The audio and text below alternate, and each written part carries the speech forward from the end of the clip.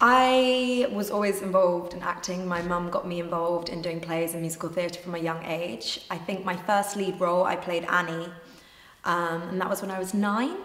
And I remember getting up on stage and saying my first line and just having such a rush of adrenaline.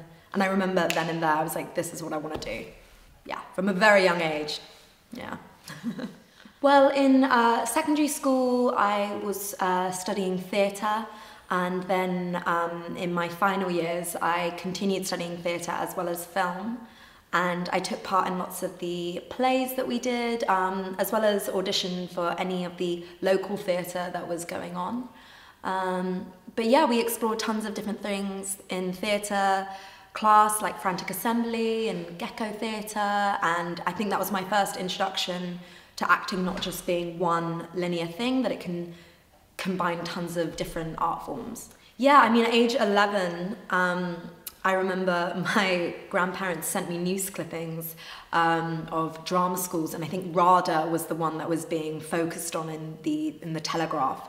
And then that's when I first found out about vocational training, and that this was something that people could seriously do rather than just taking the traditional university route.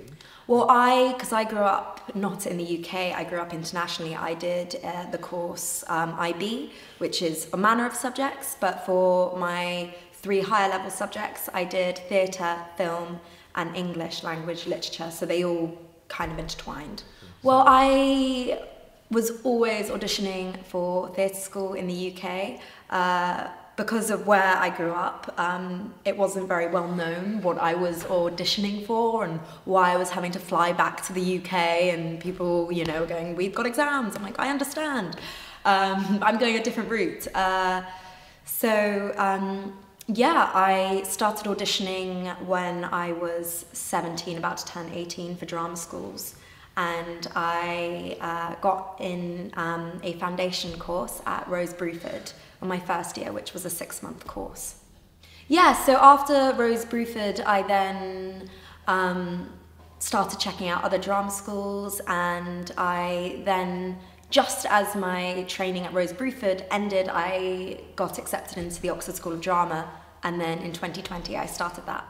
Well, as many people might not know, it's on a farm in the middle of nowhere, so I would hike through the woods to school at around 8:30, arrive for yoga and limbering up the body as well as my voice at 8:45, and then depending on the day we would then go into voice training, specifically focused on Linklater. And then we would have a break, and then for the next session we'd focus on movement, exploring different ways to get into our body. And then we usually do 2 main sessions that takes us straight to lunch. And then after lunch, if we were having already selected our play, we would then go into rehearsals for a good 3 hours. And then that would bring us till around 5:30, 5:45, and that's when we'd end our day. It's okay to fail. I think especially in first year, I was very worried about making a mistake, but what I've learned from that is actually from those mistakes, that's where you find those great ideas, and failing has such a negative annotation towards it, and I actually find so much freedom in just messing around and really tapping into your imagination. I think that's one thing I was explaining to you friends earlier, that acting is all just about imagination and tapping into your inner child and embellishing in, you know, your youth. And just having fun, you know, stop being so uptight and serious about it, and, you know, the craft and Shakespeare, you know, it's supposed to be fun. The audience wants to see you up there enjoying yourself. I'd say try and do as much research as possible, see as much theatre, try and get involved in as many different little workshops that you can find. Look online, go on YouTube.